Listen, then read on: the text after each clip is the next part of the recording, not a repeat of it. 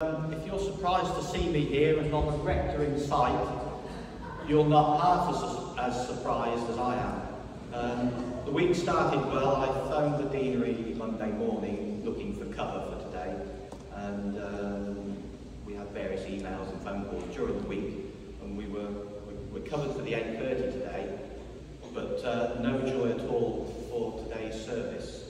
So I thought, well, we'll fall back on Joe. So Friday evening I phoned Joe, and she wasn't 100%, well, she wasn't, her throat was a little rough, but she said, oh yes, I'll do it, that's fine. So that was all well until last night about 5:30, 6 o'clock, and Joe phoned and she said, oh my, I could hear her voice was completely gone. So that was Joe out of the equation, so that just left myself. So, here we go.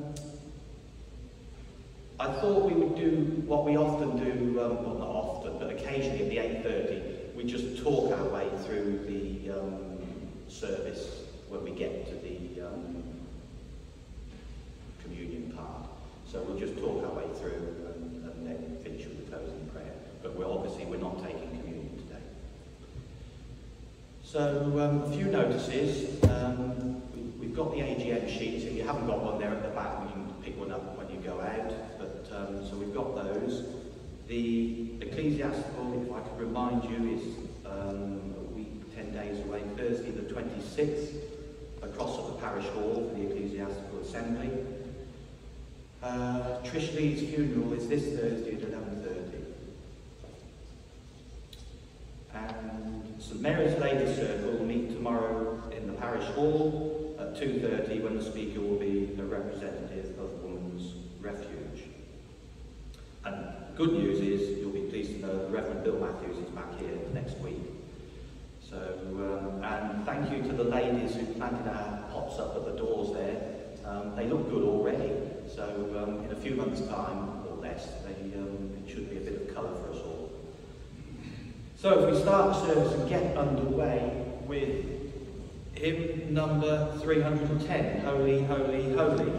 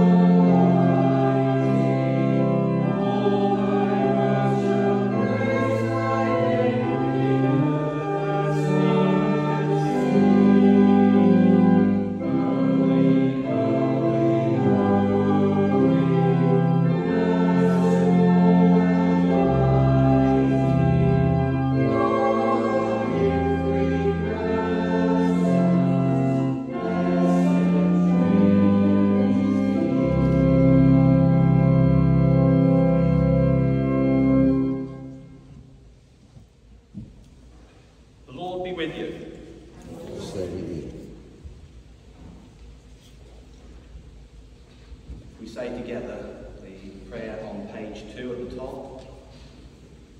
Almighty God, to whom all hearts are open, all desires known, and from whom no secrets are hidden, cleanse the thoughts of our hearts by the inspiration of your Holy Spirit, that we may perfectly love you and worthily magnify your holy name, through Christ our Lord. Amen. Our Lord Jesus Christ said, "The first commandment is this: Hear, O Israel, the Lord our God is the only Lord. You shall love the Lord your God with all your heart, with all your soul, with all your mind, and with all your strength. The second is this: love your neighbour as yourself. There is no other commandment greater than these. On these two commandments hang all the law and the prophets." Amen. Lord, have mercy. We now say the prayer on the top of page 3. Almighty God, our Heavenly Father, we have sinned against you and against our neighbour, in thought and word and deed, through weakness, through our own deliberate fault. We are truly sorry and repent of all our sins, for the sake of your Son, Jesus Christ, who died for us. Forgive us all that is past, and grant that we may serve you in newness of life, to the glory of your name. Amen. Lord, have mercy. Lord, have mercy. Christ, have mercy. Christ, have mercy. Lord, have mercy. Lord, have mercy. We'll now say the Gloria. Glory to God in the highest, and peace to his people on earth. Lord God, Heavenly King, Almighty God and Father, we worship you, we give you thanks, we praise you for your glory. Lord Jesus Christ, only Son of the Father, Lord God, Lamb of God, you take away the sin of the world, have mercy on us. You are seated at the right hand of the Father. Receive our prayer. For you alone are the Holy One. You alone are the Lord. You alone are the Most High, Jesus Christ, with the Holy Spirit, in the glory of God the Father. Amen. And the collect for today, which is the 5th Sunday after Easter. O Lord, from whom all good things do come, grant to us, thy humble servants, that by thy holy inspiration we may think those things that be good, and by thy merciful guiding may perform the same, through our Lord Jesus Christ. Amen. We have the first reading, if we may.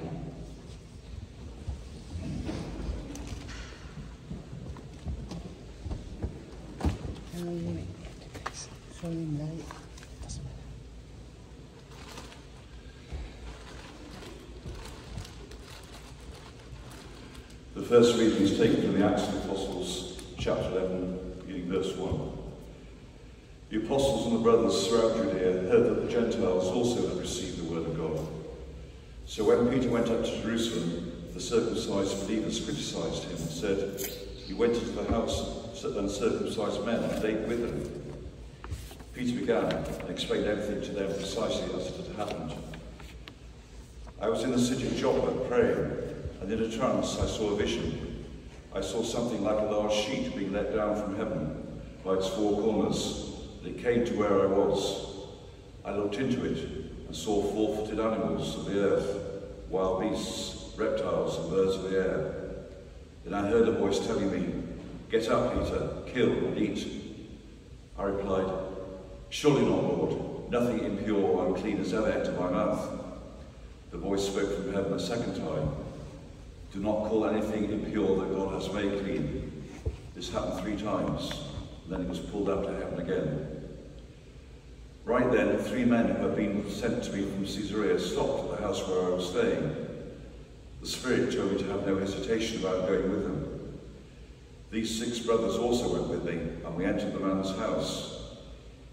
He told us how he has seen an angel appear in his house and say, 'Send to Joppa for Simon, who is called Peter. He will bring you a message through which you and all your household will be saved.' As I began to speak, the Holy Spirit came on them as he had come on us at the beginning. Then I remember what the Lord had said. 'John baptized with water, but you will be baptized with the Holy Spirit.'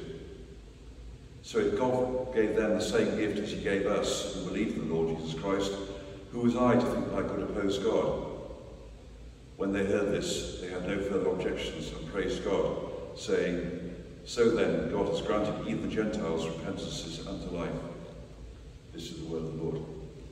Thanks be to God.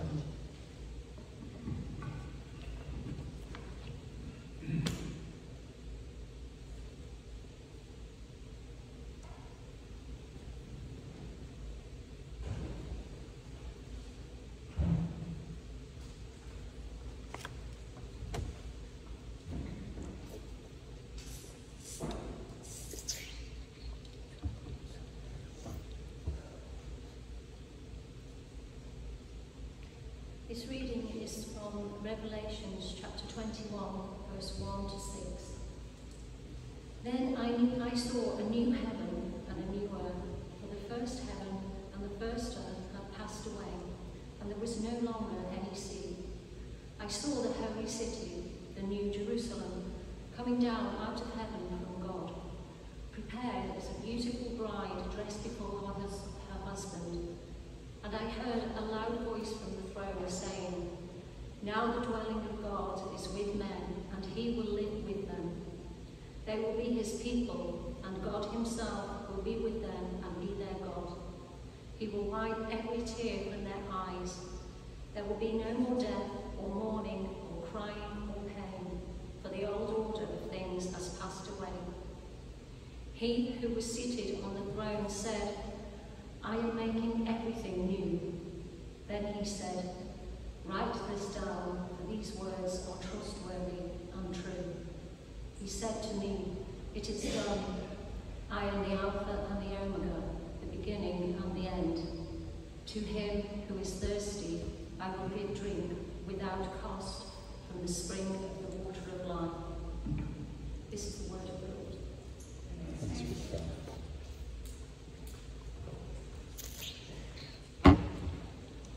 Now stand for our second hymn, Lord of All Hopefulness, number 467.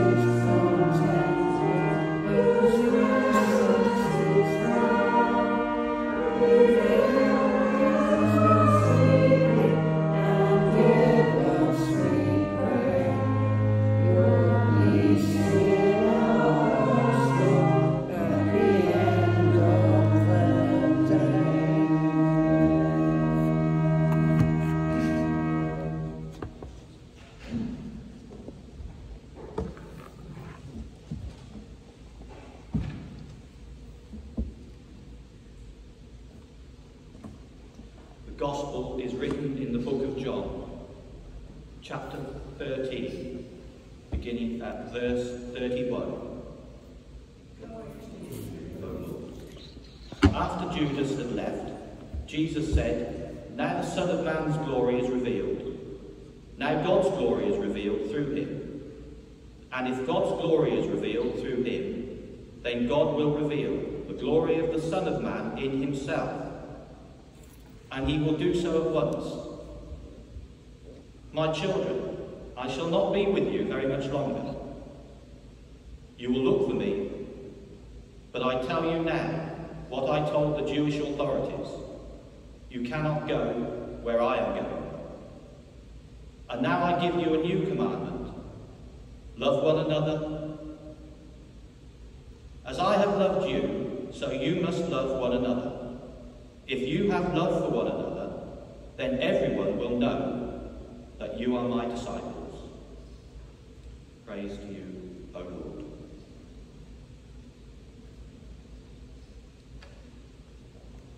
Right, if you'd like to all be seated. We get to the bit where I make it up as I go along.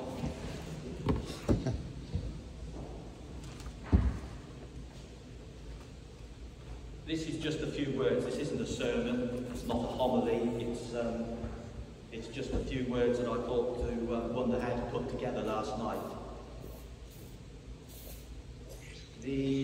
What struck me, I remember this passage. It's from the Daily Bread last autumn, and it's the Trinity, three gods, all one. And I know I've sat there before now and heard different rectors talk about the Trinity for 20 minutes, and you know less than when you started, really. It's quite tricky.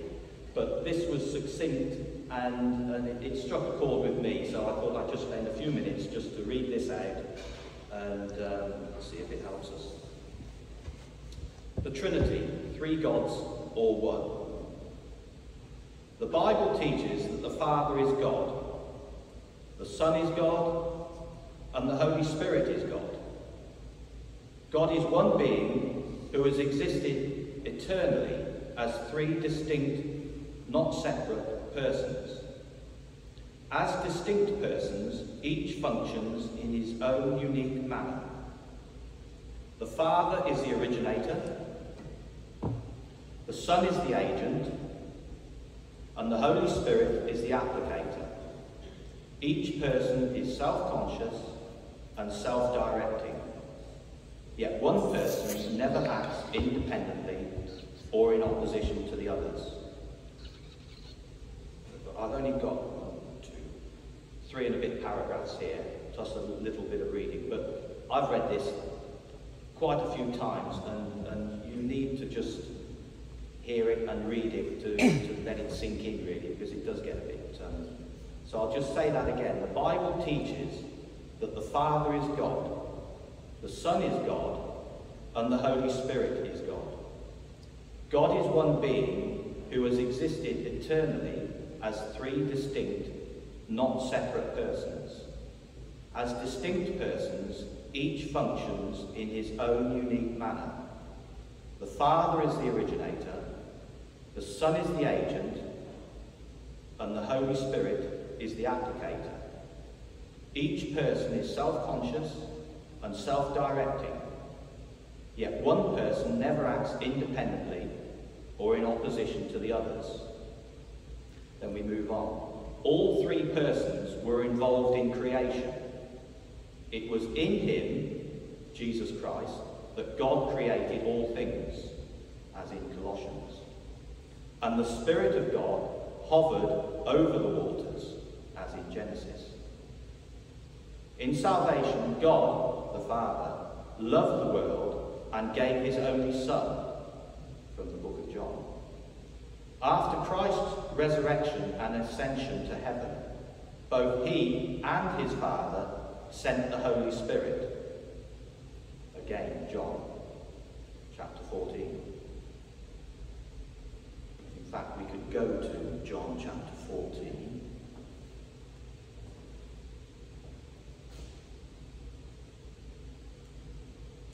Chapter 14, verse 15. If you love me, you will obey my commandments.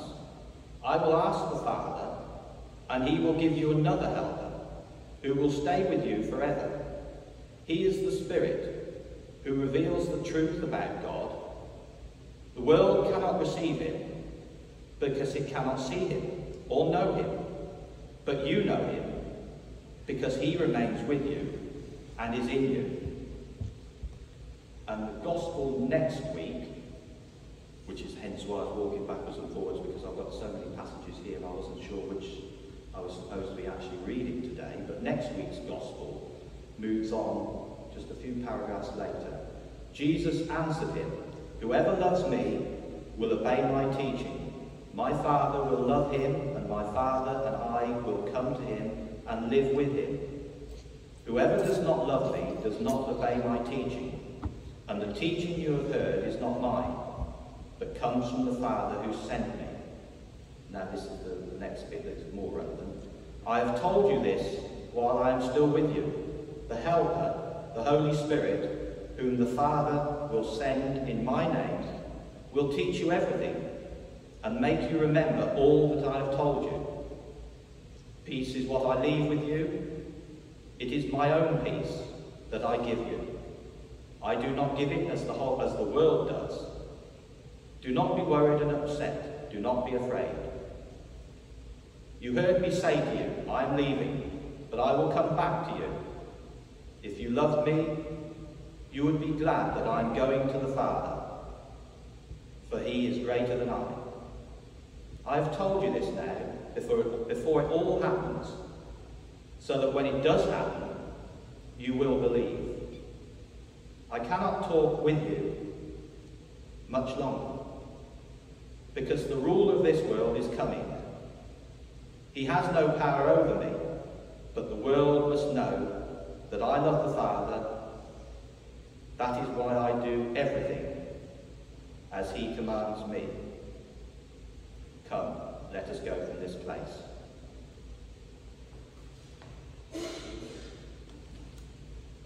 So those two just tie in with the middle part of this chapter.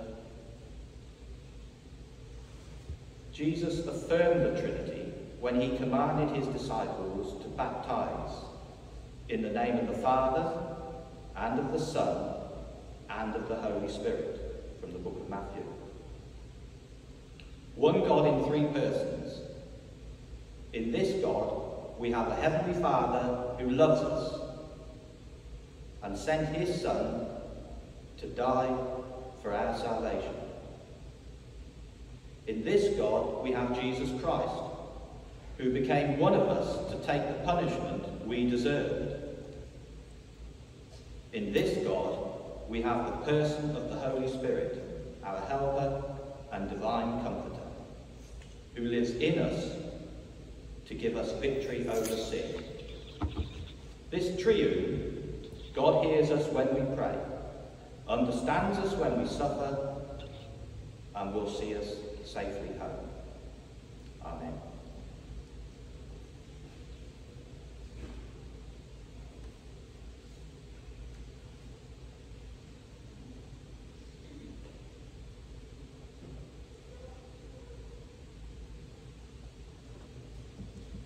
So if we now stand for the Creed on page 7.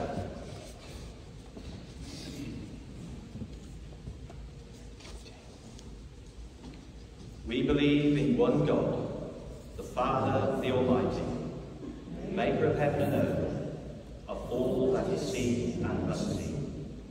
We believe in one Lord Jesus Christ, the Son of God, eternally begotten of the Father, God from God, light from light, true God from true God, begotten, not made, of one being with the Father. Through him all things were made. For us and for our salvation he came down from heaven, was incarnate from the Holy Spirit of the Virgin Mary, and is made man. For our sake he was crucified under Pontius Pilate. He suffered death and was buried. On the third day he rose again, in accordance with the Scriptures. He ascended into heaven, and seated at the right hand of the Father. He will come again in glory to judge the living and the dead, and his kingdom will have no end. We believe in the Holy Spirit, the Lord, the giver of life, who proceeds from the Father and the Son, who with the Father and the Son is worshipped and glorified, who has spoken through the prophets. We believe in one holy, Catholic and Apostolic Church. We acknowledge one baptism for the forgiveness of sins. We look for the resurrection of the dead and the life of the world to come. Amen. If you'd now like to be seated for the prayers.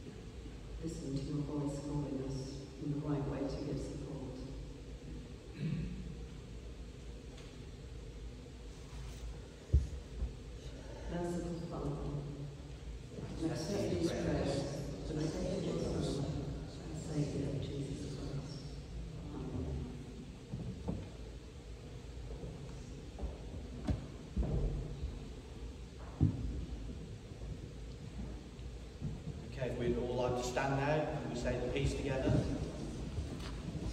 The peace of the Lord be always with you. And then we sing our hymn, third hymn, it's 499.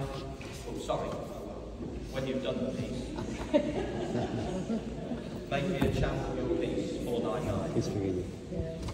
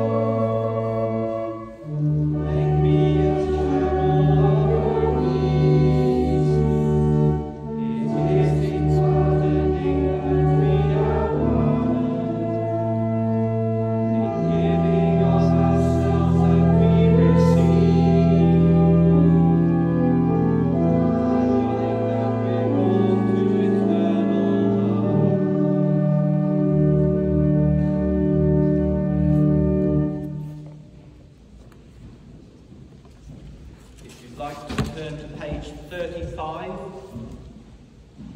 we'll continue with prayer G.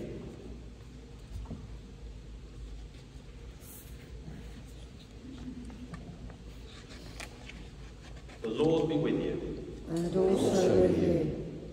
Lift up your hearts. We lift them to the Lord.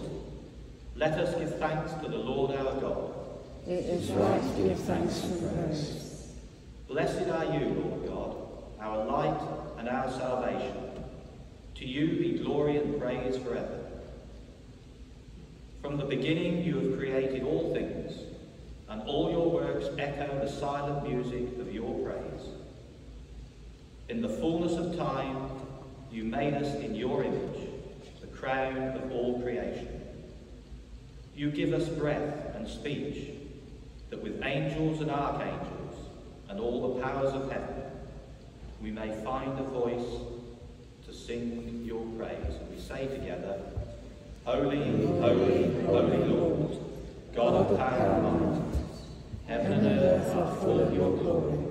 Hosanna in the highest. Blessed is he who comes in the name of the Lord. Hosanna in the highest. How wonderful the work of your hands, O Lord.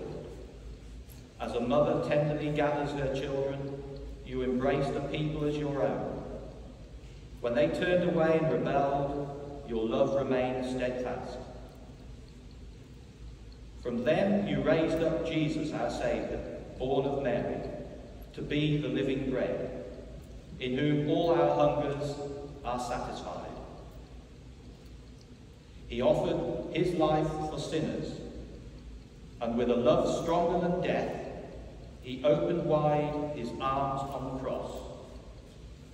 On the night before he died, he came to supper with his friends, and, taking bread, he gave you thanks. He broke it and gave it to them, saying, Take, eat. This is my body, which is given for you. Do this in remembrance of me. At the end of supper, taking the cup of wine, he gave you thanks and said, Drink this, all of you. This is my blood of the new covenant, which is shed for you and for many for the forgiveness of sins. Do this as often as you drink it, in remembrance of me. Great is the mystery of faith. Christ has died, Christ is risen, Christ will come again. Father, we plead with confidence his sacrifice made once for all upon the cross. We remember his dying and rising in glory, and we rejoice that he intercedes for us at your right hand. Pour out your Holy Spirit as we bring before you these gifts of your creation. May they be for us the body and blood of your dear Son.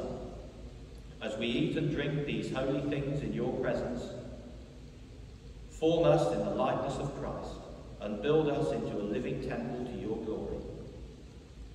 Remember, Lord, your church in every land. Reveal her unity, guard her faith, and preserve her in peace.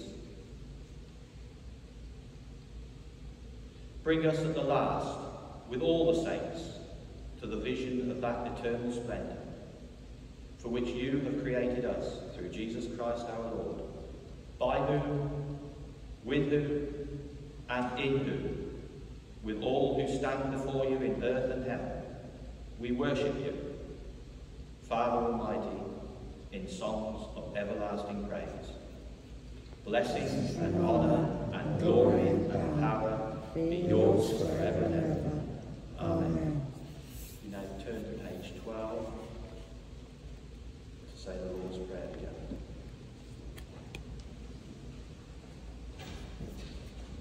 You might be seated. And we say the second prayer, Our Father, who art in heaven, hallowed be thy name. Thy kingdom come, thy will be done, on earth as it is in heaven. Give us this day our daily bread, and forgive us our trespasses, as we forgive those who trespass against us. And lead us not into temptation, but deliver us from evil. For thine is the kingdom, the power and the glory, forever and ever. Amen.